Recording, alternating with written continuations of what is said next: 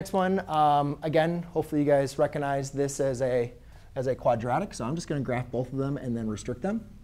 So x squared minus 1 is just a quadratic that looks something like this, right? Remember, the minus 1 is not shifting it to the right one. It's shifting it down because the minus is outside of the function. And then we have x plus 1, which is just a standard line. So we're going up 1, and then it's an up 1 over 1. So that's a rough sketch of the graphs. Now let's go ahead and look at the restrictions. So the restrictions are at -1. So at -1, this function is true. So now I'm not sure if I graphed this correctly or the best ability, but let's check out what should -1 be for this function.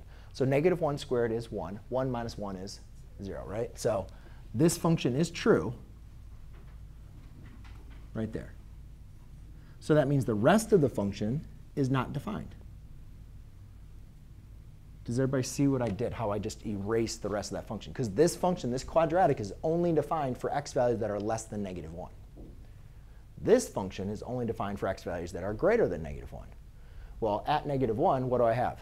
0, right? So anything to the right here is going to be defined, except for at -1. However, I don't want to use an open hole because I already have it defined by the other function. So all I need to do here is just erase.